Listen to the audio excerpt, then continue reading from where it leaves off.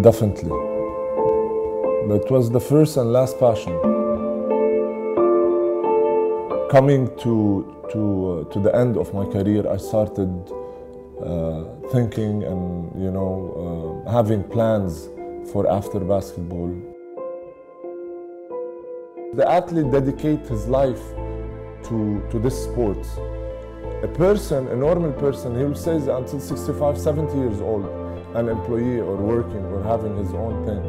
An athlete or a sportsman or a lady, they will reach a point that this salary will stop, this contract will stop. So they should have plans. Since they are young, they have to have this kind of thinking. How did I do it? And how you can do it? I had to reinvent myself. I always loved to have my own business, my own office, my own world related to business. But I never thought I would reach a point that I will have all this. I started at 24, in a real estate. Buying my own house, renovating it, doing it in the right way, and then selling it.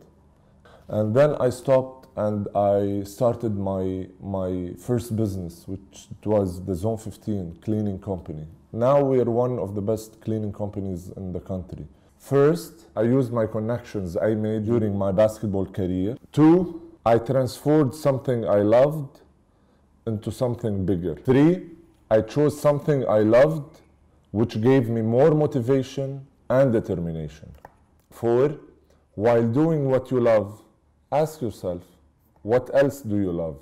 Five, the most important thing, when you get your answer, start from there. Six, create your next vision in parallel with your current one. Seven, write down your plan for your goal and develop it with dedication and discipline. No excuses. 8, search for what you need to reach that goal. You might need to learn new things. 9, use whatever you know and have in your present to create your future.